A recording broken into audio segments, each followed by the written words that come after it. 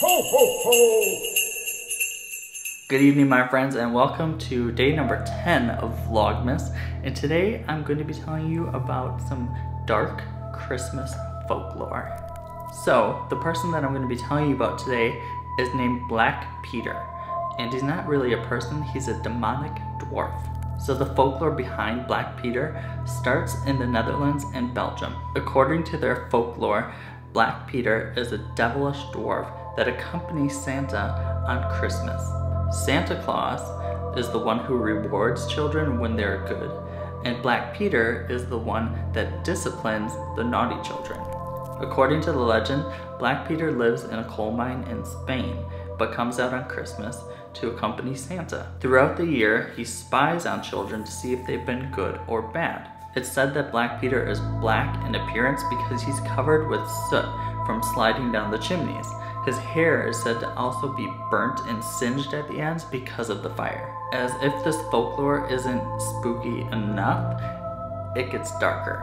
So now, on Christmas, when Santa gives children that are good presents, Black Peter will leave them a bundle of twigs or some coal if they are bad. But if they continue to be bad or were just horrible that year, the story gets even darker. If the children that are naughty do not heed the warning of Black Peter, he will snatch them up out of their beds and put them in his sack, which is filled with hungry rats. I mean, what? On top of that, he kidnaps the children and brings them back to his coal mine, where he enslaves them to work for him forever. Black Peter is said to amuse himself by poking and prodding the poor enslaved children with sharp pins and needles. And it's said, if the children ever grow too old or too weak to work, Black Peter eats them. I mean, who makes this stuff up? It is crazy. It's definitely a good way to get your children to behave, but it's very dark.